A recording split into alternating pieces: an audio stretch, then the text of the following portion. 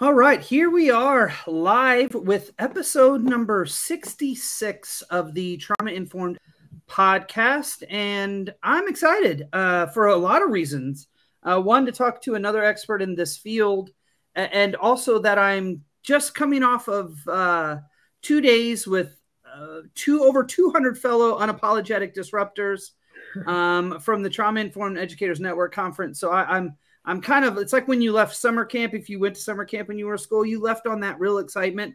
That's where I am. So I know this is going to be an energetic conversation because I'm fired up generally, but I feel really fired up. So today's guest, welcome, Dr. Baruch-Feldman. I'm so glad you are here. How are you? Tell us your story and just tell us a little bit about you. Yes, thank you for having me. I'm also psyched. This is my last week in school. Tomorrow's our last day. We have like only an hour, but it's always really exciting. I feel like the last week of school. I'm a psychologist. I am a clinical psychologist. I'm also a school psychologist. I've been working in schools since 1998 for a really long time. I have a practice. I work with kids who have anxiety. I work with kids who have ADHD and other like social issues that they're going through. And I'm also an author, and I wrote The Grit Guide for Teens in 2017, pre-COVID. And I just released with my co-author, Rebecca Camizio, the Resilience Workbook for Kids. So I'm excited about talking about all those things with you.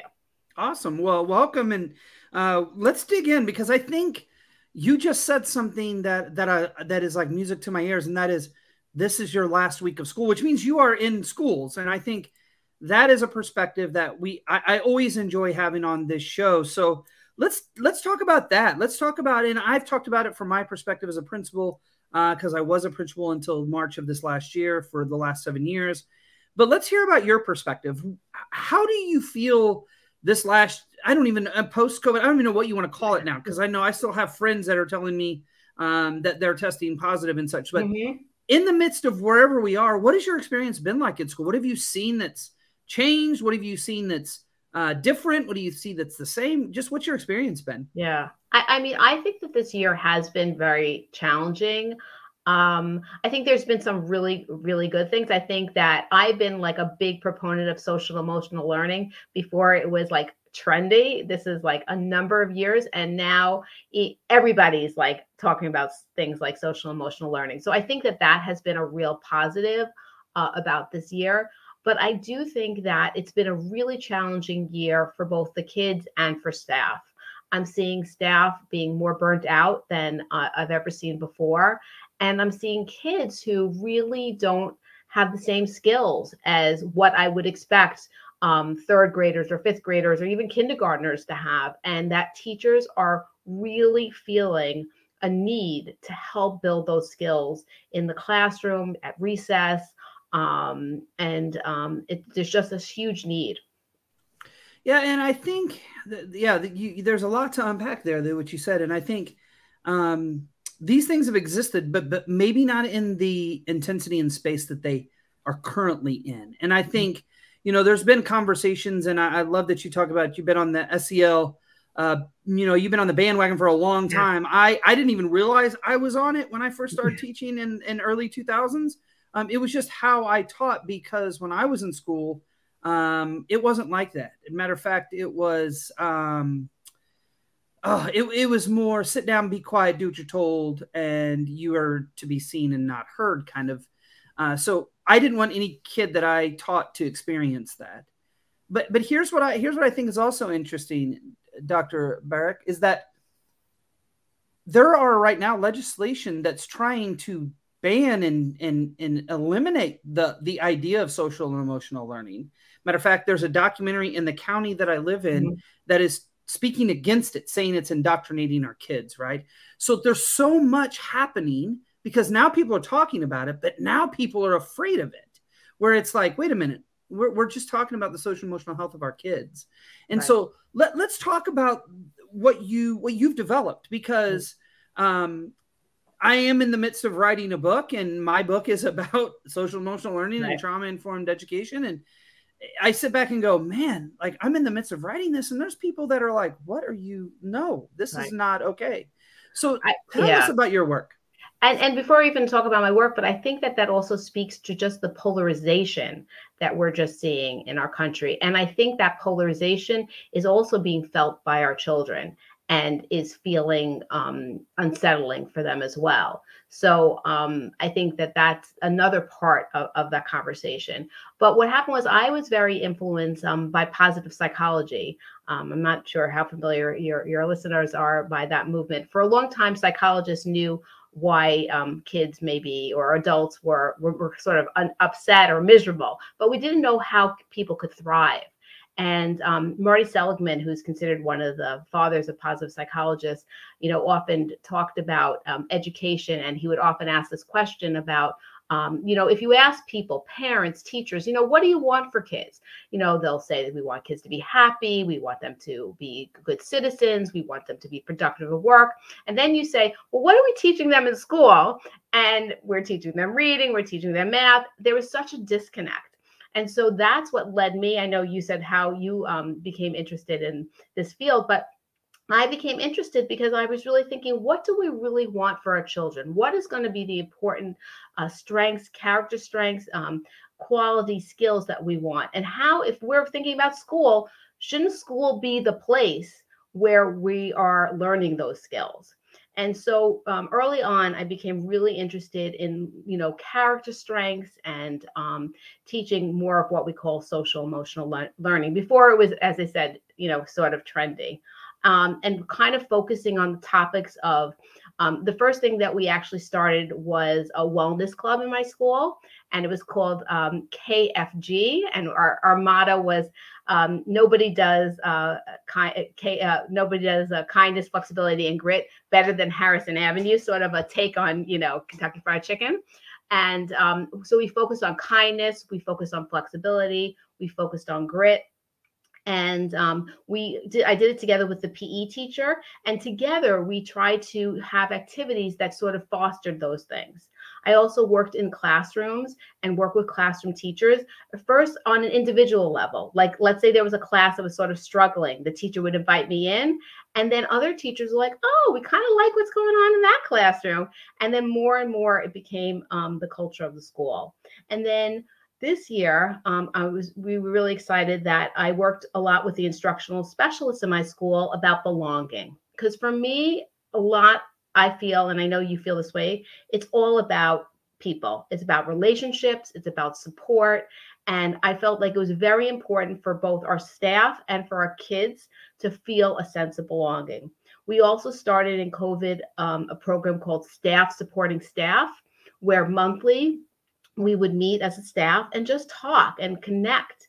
And then part of our whole day of belonging, we started off with a kickoff. And then actually yesterday, we just had a really wonderful day where we just did belonging. We had a read aloud about belonging. We had a music and dancing activity about belonging, and then a PE activity. And one of the ways that I found very powerful to get all these messages across is having older students teach younger students these things. So, it may be really hard to get fifth graders to dance, but when I say to fifth graders, go and get your buddies, go help them to dance, get them on the conga line, they're much more willing to do that. Go and help your buddies write a letter about what it means to have a belonging school. I find that way it's much more accessible to have that message come across. Yeah, and it's interesting because I was in a virtual conference today, and there were some researchers. They were talking about the Arctic scale, and it's the scale to evaluate your school, your system on how well you're doing the work that is trauma-informed education, right? And one of those pieces is what you said. It's actually asking kids if they feel that they belong, and if there's a loving and caring adult in the building that they can connect to. And I was listening, and I went back to my very first year of starting this work in the school that I led. That was one of the very first things we did, is we actually asked the children from kindergarten to fourth grade, do you know somebody in this building, an adult that cares and loves for you? And it was 98%. It was like, wow, Right. Because that's what you're 100%. That is what it is about. It is about strong, stable, nurturing, predictable relationships. Whether that's kid to kid, whether that's adult to kid, and whether that's kid to adult. It all goes, or adult to adult, almost forgot that one. It goes all of those ways, right? The microcosm that is school, there's so many factors that drive this work. So I want to get into the word that you've mentioned a few times, and it's in your book, because there's a lot of controversy around this word in the trauma-informed world, because the neuroscience is really strong about how the body and the brain are impacted by stress and trauma. And the idea that has been in the past of pulling yourself up by your bootstraps has been a misnomer. And unfortunately, and I want to really dig into your thoughts, this idea of grit and pull yourself up by your bootstraps have been synonymous with each other. They kind of gone together. So talk about why, just tell me about why that word, why did, and you did this in 2017. So it's been a few years ago, but tell me where it came from. How did you come about with that one? And what are your thoughts now? So in terms of the word grit, I mean, the book that I wrote was for teenagers, and the ideas about it was, how do you take, like, actually, I was based on Dr. Angela Duckworth. I mean, she's probably the foremost expert on grit. And her definition of grit, and I want to start there because I think that's part of where things get derailed, is that it's passion, and I'm going to say that again, passion and perseverance for long-term goals. So to be gritty, it means to have connection to something that's really important and sticking with things that are important for you over time. And again, I think that what has happened in, the media is that people have thought a lot about maybe the sticking to things or pulling yourself up with the bootstraps, but have left off that whole topic about connecting to the things that you're important. And I do think it is important with both young kids and with teenagers to help them find things that they connect to and be able to think more long term. A lot of times in my work, I see that sometimes something is valuable in the moment, but in the long run, it doesn't serve you well. Just before I just was working with a patient, and he struggles to sleep in his own bed. In the moment, it feels better to him to go to his parents' bed. But in the long run, if he really wants to be able to be more, to face this fear and to be able to sleep, it's not helping him every time he sleeps in his bed. So there's always that challenge, a lot with anxiety, with a lot of things that we do. And I do think it's really important in this world that we're living to help youth to be able to tap into that and to really think about what's going to be good in the long term and how do I set myself up for success. And again, I know that there has been that connection. That has never been my contention. I would never say, someone said, is my feeling that I'm asking people who are downtrodden to pull themselves up with their bootstraps. Absolutely not. But I do think that it is valuable to help people who are struggling, to have them understand the science and the research about mindset and behavior that can support more gritty behavior, because ultimately they will benefit from them. And the other thing I will just say is that the other thing that I'm very strong about is that I think that obviously I wrote a book for teens and for kids, but I think it's very important to say that it's not only an individual problem. There's structural things that are going on. There are cultural things. There are environmental things, and those cannot be ignored. And it's not my contention that it's all about the individual. So that's another thing that I feel very strongly about. Yeah, and I wonder too, where does the neuroscience fit into this when it comes to trauma, right? Because it impacts so much. It impacts the nervous system, the polyvagal theory, the polyvagal nerve, and the having the parasympathetic and the non-parasympathetic states, right? All of this plays a role. And so I think another piece that we have to get to kids is, what happens when you've experienced or are experiencing these awful things to your physical and neurological self, right? Because there's a lot going on. It's why when we get worked up, our heart beats really fast and our pupils dilate and the blood rushes to our appendages, right? There's these responses that naturally occur when our system is in a state of stress or have experienced trauma. And so I agree with that 100%, coupled with that second piece of, how does trauma stress impact? And then we go into, I think it's even, and you're right, it's not just individual, right? This is collective too. Yes.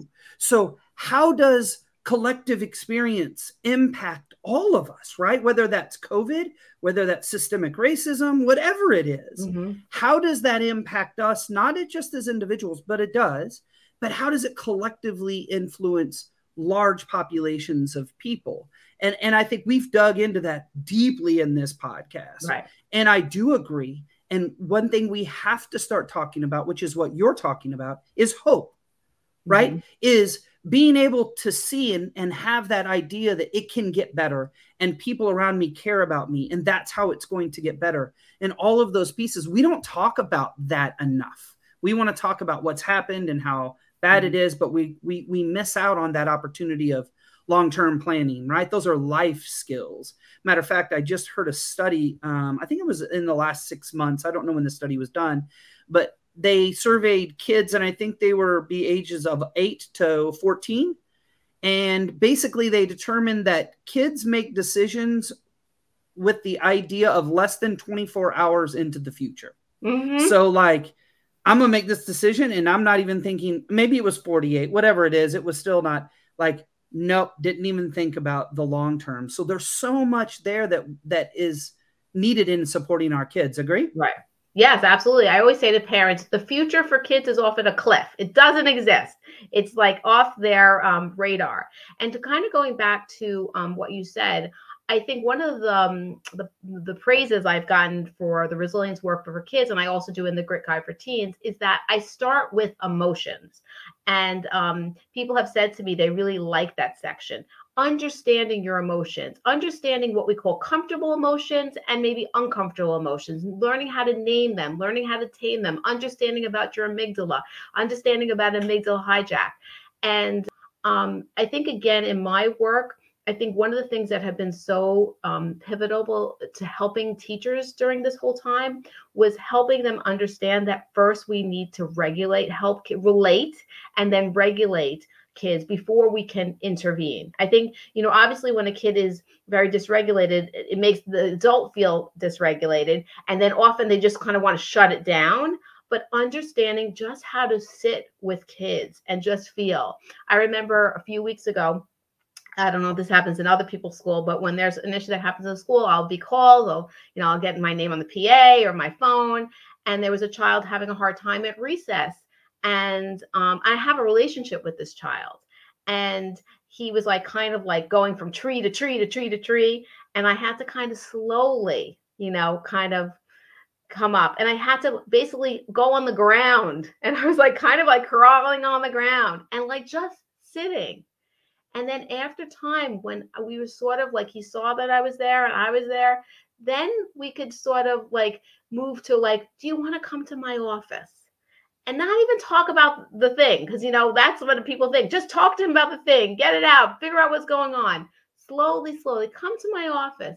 And then, again, people I'm sure could peek in my office and they're like, why are you coloring? Why are you playing that game? But those things are super, super necessary, because in order for kids to really get their thoughts back and their brain back, they need to be regulated and in a place to be able to do that.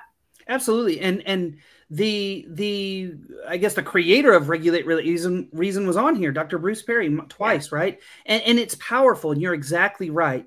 We've got to get kids to, we got to get anybody, humans, to regulate by relating to them, by relationship, by connecting, right? And that could be nonverbal. That I've been in the hallway many a times with kids and simply saying, I'm just going to sit right here. Yeah. Whenever you're ready, you just give me thumbs up and you and I can take a walk and talk. We can go back outside. We can go to wherever you want. And then you get to the reasoning part, right? And I think you're right. Adults a lot of times don't get that. And my pushback always is, so when you're upset, do you want me just to continue telling you what you're doing wrong or why you didn't turn that report in? Or nobody wants that, right? And we dehumanize kids a lot of times and think that they're just supposed to take it. But so let's get into your book, because I want to know more. So what drove you to write it? What's the context of it? Like, just tell us more. Right. So I guess we'll like start historically. So I wrote, as I said, the Grit Guide for Teens in 2017. And it was, again, about this idea of helping teens have passion and perseverance. I'm a very gritty person, as that's just my personality. I've always been that kind of person. I did in 2017, I did the New York City Marathon. And I started to also do a lot more kind of like activities like that. It was sort of interesting to me. And that was sort of the history there. And then came COVID. And what actually happened, and I write about it in the Resilience Workbook for Kids, is and I was at the peak of my career and so many good things were happening for me. I all of a sudden got sick and I didn't really know what was wrong with me. I was going from doctor to doctor and it was really unclear. And what ultimately happened is that I had a growth on my pituitary, which was making basically cortisol, stress hormone. So I literally was like having this experiment done on me that I was feeling all this stress. And I was really struggling and trying to figure out what was going on. And ultimately I had surgery and it just took a long time and it took a long time to heal and from everything. And even till this day, I still get headaches from the whole experience. It's still, my health is so much better and stable, but I still, isn't exactly the same. And so that really turned me into thinking about the topic about resilience. What do you do in stressful situations? How do you help people? What did I learn from that experience?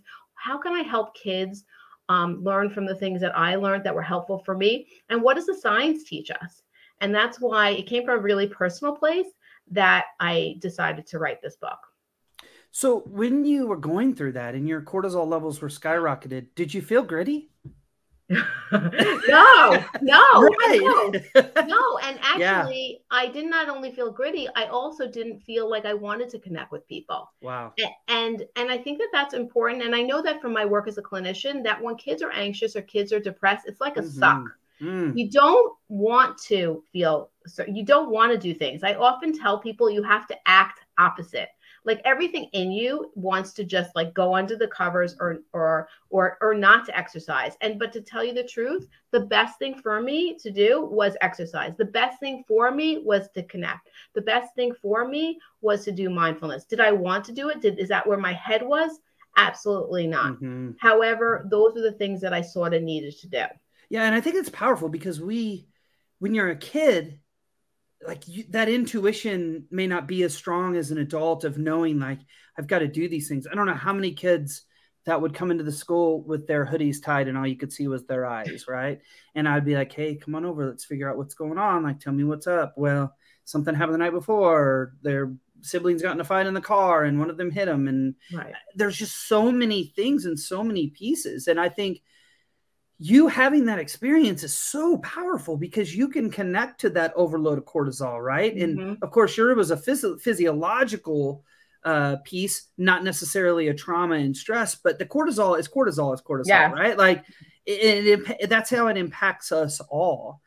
Such powerful connection and story there that I hope that you do, or if you don't, you will share that with kids. Be like, listen, I had this and this chemicals in my body and it made me feel really stressed, because I don't think kids, they get it if you explain it, right? And what we learned in my work with the school, that we taught our kids and we taught them how to use breathing as a primary catalyst to calm your nervous system and calm that cortisol level and calm your heart rate.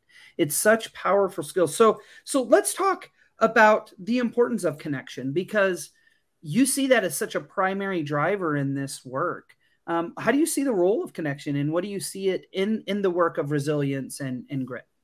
Right. So again, the research is very clear. The number one factor in building resilience, and again, just to define resilience, we're throwing out, I did define passion based on Angela Duckworth's work. Resilience, a lot of people speak to it. I'm very proud. Bob Brooks is one of the foremost experts on resilience. He actually wrote the foreword for my book, and he's, I feel like, almost like a mentor to me. And basically it's the idea about being able to cope from stress, to be able, I don't love the word bounce back. It seems very like simplistic and not really where my, like, I don't really think very trauma informed, but it's the ability that when you have stress, that you can somehow cope with that effectively, and ultimately, and sometimes be able, not that you would want this in your life, but somehow possibly grow from that. And in terms of, kind of the work that I talk about in the book, I do feel like resilience is by connection, by having that charismatic adult. That's again a term that Julia Siegel sort of coined, and also Robert Brooks speaks a lot more about. But that is the number one factor, is having people in your life. Absolutely. And I think that's, somebody just put hashtag bounce forward. They like the idea of bouncing forward. I think that's that post-traumatic growth, right? It is a thing, and it does exist if the buffers are in place. You know, and you and I were talking earlier about Dr. Bethel and Dr. Oh my goodness, my brain, Bob Sege, their work about hope, right? And their research around the impact of positive childhood experiences, right, which 3 of those could happen in a school that they surveyed. They found very clearly that just because something has happened to you doesn't mean that you're going to have negative health outcomes or negative impact. Because the buffering fact was, did you have these positive relation-based safety nets in place? And it also means that if you haven't had a lot of adversity, but you don't have the positive relationship experiences, it could actually be more detrimental. And so exactly right, that relationships are the key to all of these pieces. And I think in schools, we have such an amazing opportunity that is given to very few people other than parents in any sector, in any field, that we have to take seriously. And I think from your being a psychologist, you have a different perspective when you walk into schools, right? Than a teacher that doesn't have your background and experience and hasn't written. And so what do you see as some next steps, driving factors that you say, if we could just do these few things, it could have a great impact as a profession in education? Right. So I feel like, first of all, I feel telling teachers that they can have this impact is so empowering, and letting them know. And it doesn't have to be so deep. It can be small things, even gestures and greetings. I have this one teacher in my school. Every day I see her, she has a different kind of handshake she has with the students when they walk in. Small things make such a difference, and that teachers really have, to me, it's like a privilege that we are able to make such a difference in children's lives. And I think understanding, again, that when kids are dysregulated, what we first really need to do is help them first through that relationship, then help them to regulate, and then help them to kind of get back like where you need to. So I think having that trauma-informed lens and telling teachers and explaining that in a very simple way and sharing Bruce Perry's work, I think is really, really important for educators. Well, and you said something also that you do every month is you allow connection to happen with the staff. Right. To me, that is as important, if not more important, because I see this, and it's uncomfortable to say, but it's true. Schools can be a traumatic place for many, many kids, right? Kids can experience trauma in school and have never experienced trauma outside of school. And a lot of that comes from the constant push for more from the adults, right? Dysregulated adults have such a major impact. And what you said about what your school does every month, giving them that opportunity to connect, is so powerful. And I believe that this work is more about us, more about the adults than it is about the kids. It's about us retraining ourselves on going, how do we handle these situations, as opposed to what do the kids need to do differently? Right. It's about us. And part of that is connecting and making sure we're doing our own work so that we understand when we're activated or triggered, or when we feel these emotions coming in and not knowing why, and understanding our past traumas and knowing those can come back through our experiences current. But that is such a powerful piece. Will you talk a little bit more about what that looks like when teachers come together? Because I think a lot of our listeners will connect to that. I'll talk about that, but I do want to kind of say something back about something that I did with the book. So when we first created the book, Rebecca Camizzi and I and myself, we felt it was so important that the parent, the grown-up, the person who was going to do this book, that they would have some information in there. So when we first actually designed the book, there was the piece about the parent in there. Obviously, then the book became too big, and anybody who knows who writes a book, there's a word count, things have to be eliminated. So we wound up having this section for the parent, the person or caregiver, to have it online. And one of the things that we say very strongly is that we want that first, this work starts with that caregiver. It has to start there. And in that section, which is online and very easy to access, there's an online section for the caregiver. There's an online section for the educator.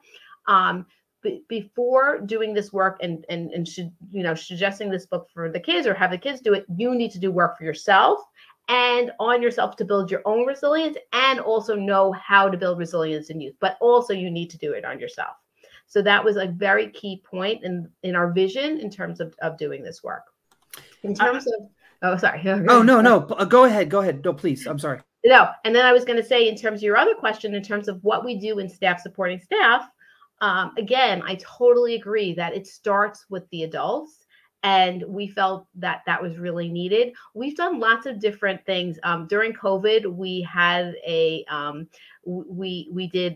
everyone had their cards, and like when you go to football games and people bring food and have like a little party. So we had like that. Everyone opened their cards and we had like food. We've had things like gardening. We all made different kinds of herbs. We did things like we had them around Valentine's Day. We had all different supplies and people made scrubs. Sometimes we felt we just needed to do things together, and sometimes we felt we needed to talk. I felt like sometimes it was just people were too raw and they just didn't even want to talk. They just wanted to gather and just be. So it was a kind of a combination of those different types of activities that brought the staff together. So powerful. I mean, and that's it. Sometimes you just got to connect, right? Mm-hmm. We don't have to always talk about it all the time. Right. Sometimes we just need to have fun. It's why I had Tracksuit Tuesdays. We got custom tracksuits made. All the teachers wore tracksuits. I wore a tracksuit. Mine had Coach on it.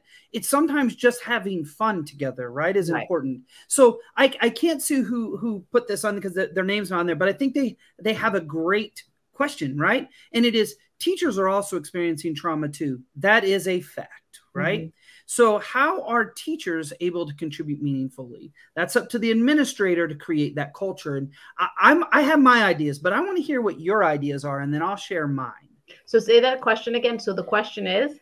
The question is, teachers are also experiencing trauma too. So how are teachers able to contribute meaningfully? Because that's up to the administration to create that culture. So I do think that does happen. I definitely think that teachers are, and as I said, right from the onset, what I'm noticing this year is that I'm seeing teachers really being burnt out. And again, in terms of the literature, when people are burnt out, that's an organizational issue. So I do feel very strongly with that question that if we're seeing teachers being burnt out and traumatized, I don't want to put another burden on teachers and give another suggestion. I really do feel that we do need to look at the organization and that we need to figure out structurally how things can be really different. That's my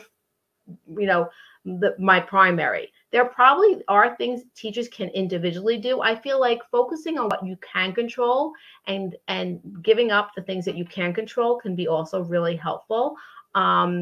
And like the other thing I sometimes shy away from is all the self-care stuff. I feel like it's a very nice notion, but sometimes it feels just like another burden on people to like ask them to do this self-care. So again, for me, I do feel like I really think it's very important for us to look at the organization and what's going on that's happening and figure out how do we make some structural changes. I have this t-shirt on for a reason. It's unapologetic disruptor, right? And I have a hashtag that says disruptors unite. I have a really radical idea is that we just don't take it anymore. At the end of the day, I agree so much of what was said. And I also agree to say it's not just the administrator's role to create the culture in the school. It's one person usually.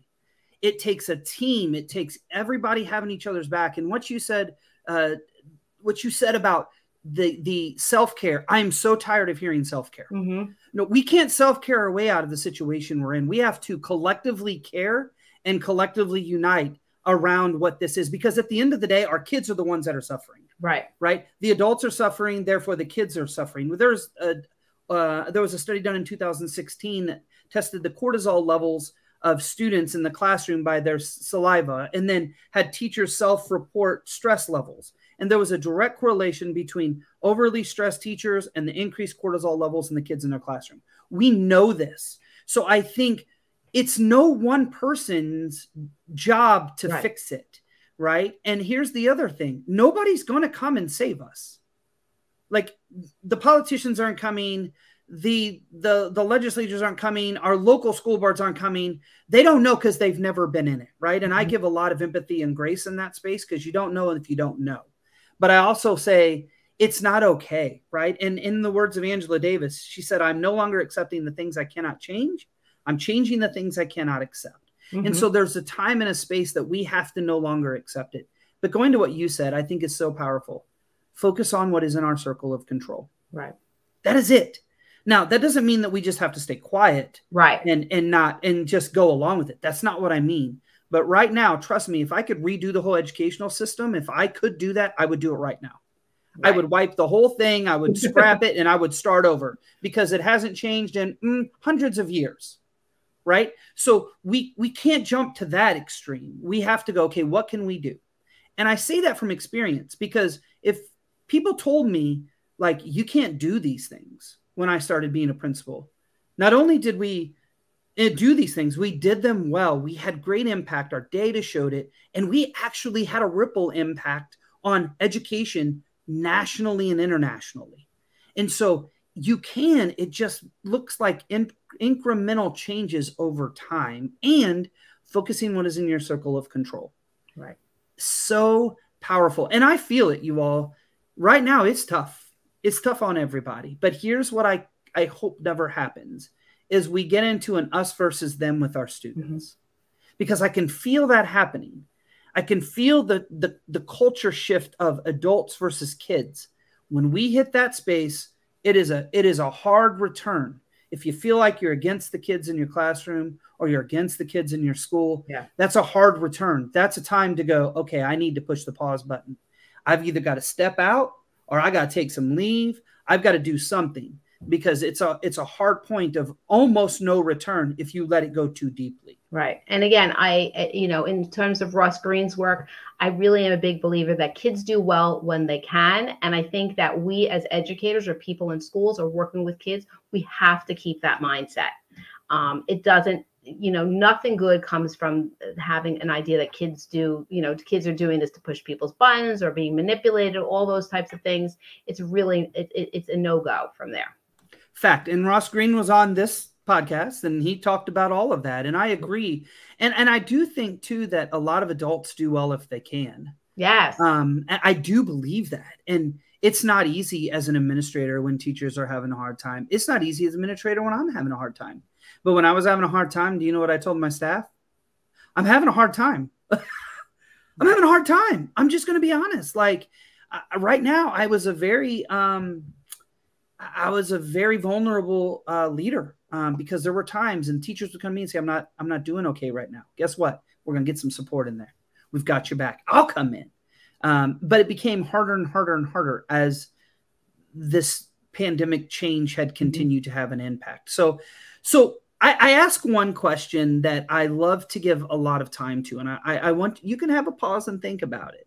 But what do you want educators to know, from one educator to another? And by that, not me to you, but you to all of the people listening. What do you want them to know right now from you? I think that a lot of your listeners know this, but I really see these as skills. I feel like building resilience, building grit, building social, emotional well-being, social skills. These are all things that we can teach kids. And I do think that, again, having that trauma-informed lens, we can't teach them when they're in the moment. But when kids are regulated and in the right spot, these are skills that we can teach them, and that they have, like, again, that privilege to be able to do that. And I do think that schools are moving in that direction, even though there is some backlash, like you mentioned before, about us doing that. But I think having that idea that when kids are in a place and they're, not during a crisis, that these are things that we can teach them. We can teach them about their feelings. We can teach them about their brain. We can teach them about having a growth mindset. We can teach them about the behaviors, being flexible and what that looks like.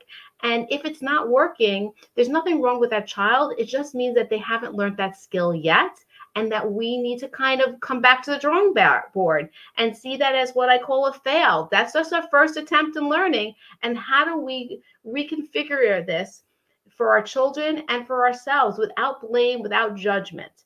So that's something I would really like our educators that are listening to think about. That's usually the last question I ask, but I got one more. I don't know who the listener is, but they've got great questions. And I think this is a really powerful one, and I have a lot of opinions on it, but I'm not going to share all of them. I'm going to let you share yours, and then I'll share a few because we are almost out of time. But the listener says, student voice is a big topic trending in education, and I 100% student voice, 100% support it. I'll just be very honest. Parent rights as well. Teachers are losing power, yet we are the most trained. When will the profession get back respect, and when we demand it? What do you recommend? So I think that's an interesting question.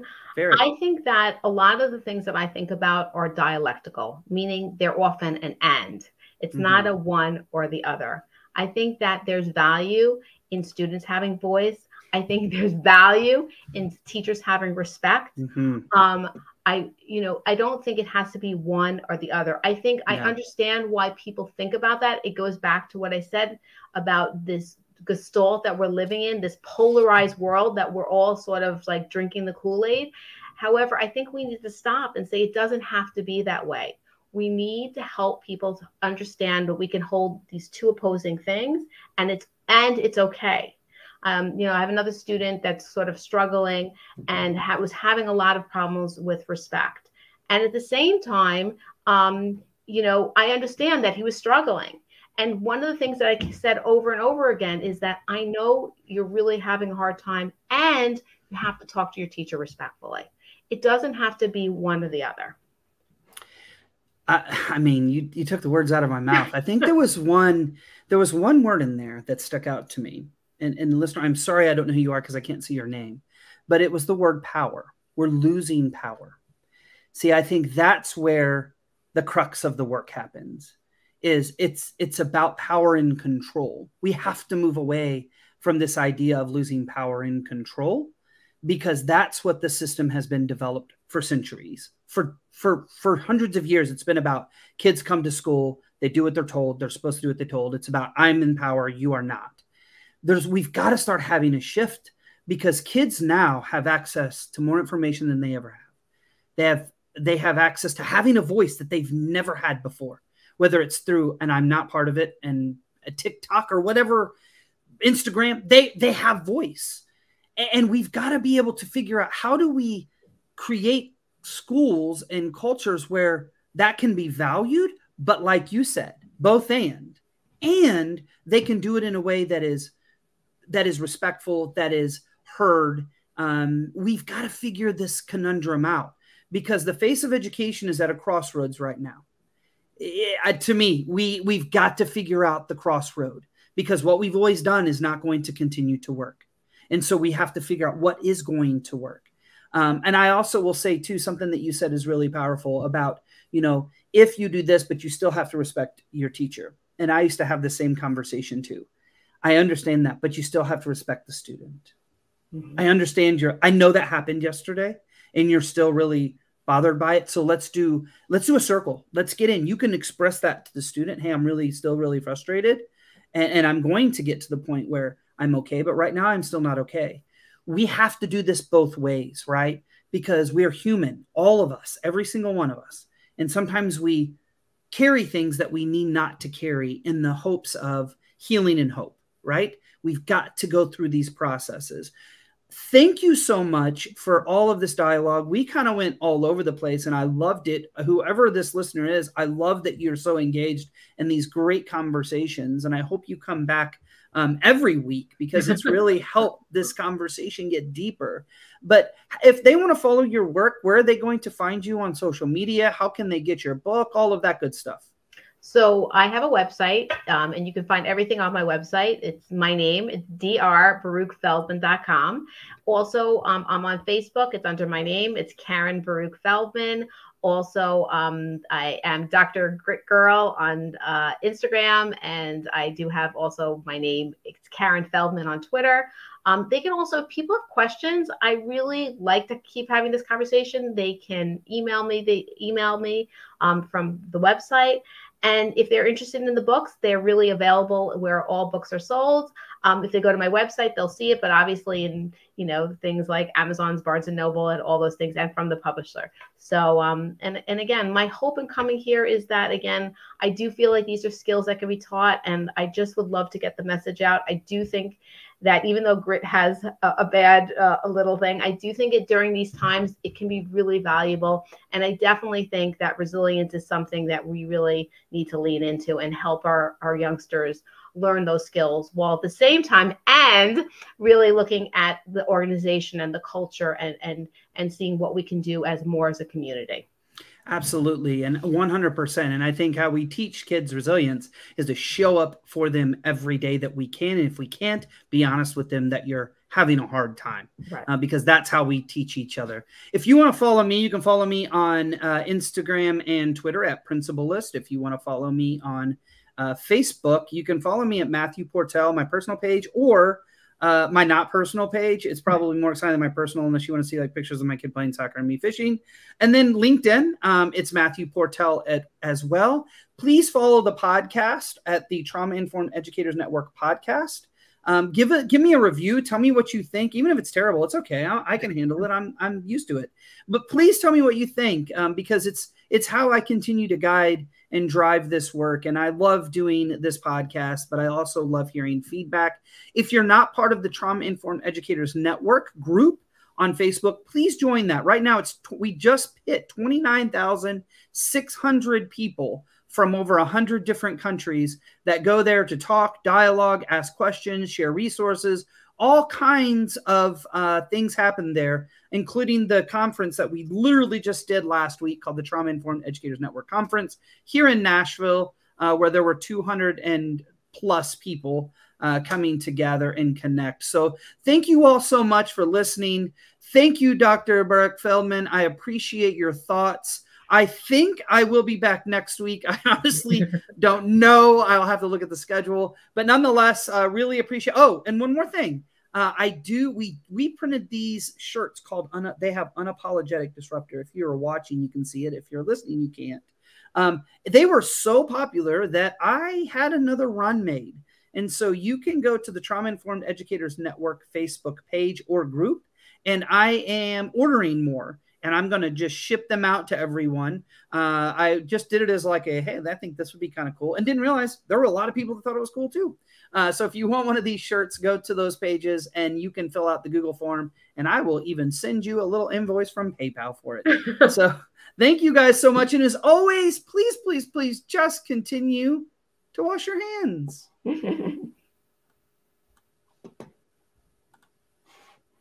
All right. We are still live here. If you are here live, thank you. Whoever the listener was, I don't see your name. I'm going to look when we get off because I'll be able to see it on the social media platforms. Thank you for those amazing questions.